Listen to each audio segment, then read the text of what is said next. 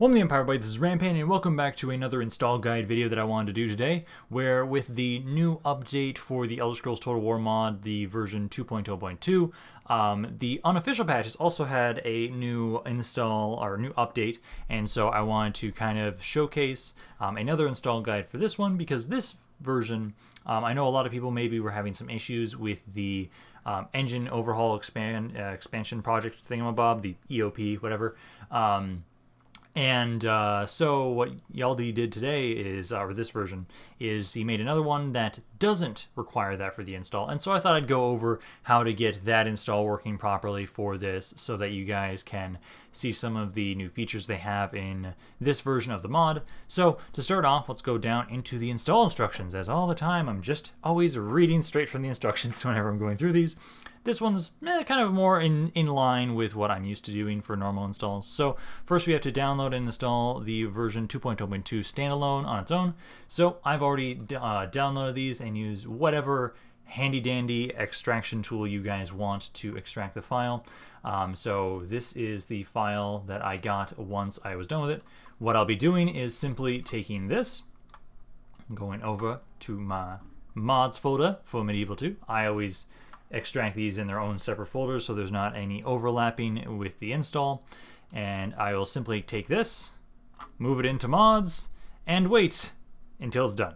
Yeah, because the main difference between these two different install guides, because if you guys want to use the full version that he has for this new mod, it's kind of basically going to follow a similar process that I did with my other install guide. But basically, because it's listed here, this won't have the, it won't have the alchemy crafting, it won't have the increase in ancillaries, Oblivion Gate travel, some of the expanded stuff you can do with them. It won't have more religions. It's going to get rid of those, kind of make it more just a normal Medieval 2 mod, kind of relieve some of those other things. I'm so glad it won't have the increased build points for sieges. I fucking hate that. But no, so once we're done with that being transferred over, at this point, so now we have basically installed the standalone version of the 2.0.2 mod. I don't have to because of my campaign is, my Medieval 2 is already 4 GB patched, but if you have not applied the 4 GB patch before to the Medieval 2 install, because that's actually part of this, is right here. It's kind of saying, hey, you want to use the 4 GB patcher that is included in the Elder Scrolls Total War folder, and what you do is you activate, you turn this on. You'd select your Medieval 2 and Kingdoms. This is basically the same file. If you guys don't know before, you'd take the Medieval 2, rename it to Kingdoms, place it in the same spot, just make a copy of it, and that usually fixes some of the older issues with the fact that technically it'll think you need a Kingdoms exe for mods when they used to be separate games. But if you need a 4 GB patch it, that's simply all you do. Select this, hit open, run, there you go.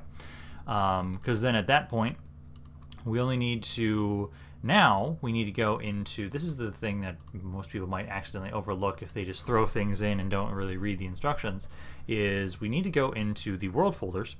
We need to go to the data and world folder. So I'll just go to war, data, and then world. We need to delete this.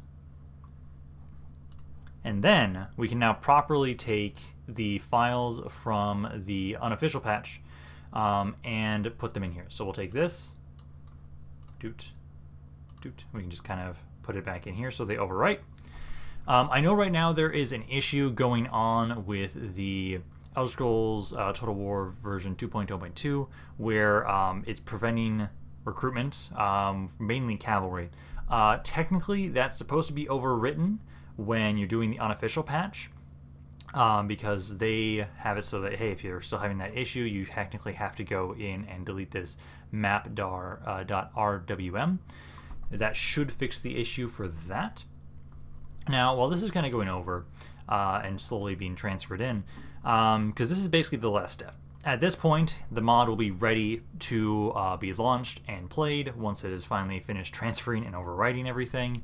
It's going to take a couple minutes. But I wanted to go over some of these other aspects that are listed here. Here Yaldi lists some of the generic or expected tips that you might need to try and fix crashing and performance. Again, 4GB patch is a must.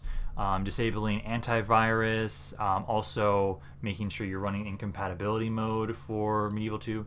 Am I technically doing this? I think I am. Yes, I am. Good. I'm a good little modder. Although mine's set for compatibility of Windows 8. Technically Windows 7 is ideal. I don't have issues. I'm going to leave it Windows 8.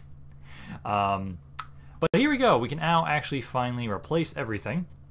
Because they place the files. And we'll let it continue doing that while we continue going over this. That's about it. Those are some of the main ones. You can also try and disable your UAC. If you want to crash the loading games. Try a custom battle first. If you're low FPS, turn off shadows. Just a bunch of listed little things. If you're having issues, you can try and reference these and see if they help you at all. Because besides that, I know the Elder Scrolls Total War mod themselves, they also have a list of things that might help. Again, they say here as well, 4GB patch. For them specifically, delete events, and I don't think this matters, though, for the unofficial patch. I believe this is overwritten.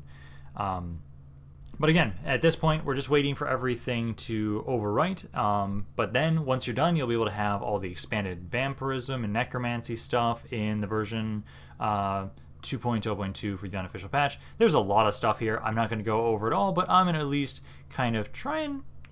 this works right here. I'm going to go right here. Come back to you guys once this is done, then we can actually open the game. Yeah, sometimes it takes a while, it gets stuck at times, but eventually it will make its way through. Because now, what we can do is load the mod, because the Elder Scrolls Total War. And what we'll want to do, because the main difference between the way that we'll launch the mod, if you have the full version or you have the without EOP version, is we want to use the Elder Scrolls.bat file, which is somewhere in here. Technically, I know for myself, the way I always launch mods, technically I believe, let's try the Elder Scrolls Total War launcher. I never use this thing. I always use the Elder Scrolls Medieval 2 mod launcher. That's what I always use, but this is working. Perfect. So you can use that to launch the mod. It's the easiest way to open it up when you have the without EOP version. If you have the with EOP version, that basically it's going to be similar to my other install guide. Is just using the TSE up launcher. Although I know for recently, at least my Windows has been having issues with it where it considers it a Trojan and it thinks it's a virus, but it never does anything. But no, like here, it's now working. Technically, like you can see this stuff if I could actually play as the undead specifically. Oh no, they are here. Never mind. Because these guys have like expanded stuff, but that's about it. The mod should be working from now. You'll have all the new features for this version of the mod, and if you have any issues with crashing, leave it down below. If it's something that isn't caught up in the local tips, maybe I'll have an idea, or maybe somebody else in the comments will have an idea on how to fix it. That's kind of why I like making these videos. It's a great way to kind of collect together and make sure we can kind of get all that information on how to get the mods working properly. So hope you guys enjoyed this video. If you guys did, maybe like, comment, and or subscribe. If you guys did not, please let me know why so I can try and improve. Also check out my Discord. It's a great way to interact with the rest of my community and get updates on videos. Additionally, there are plenty of other ways. You can team support my channel in the description, so you can check that out. This is Rampaned, and I'll see you guys next time.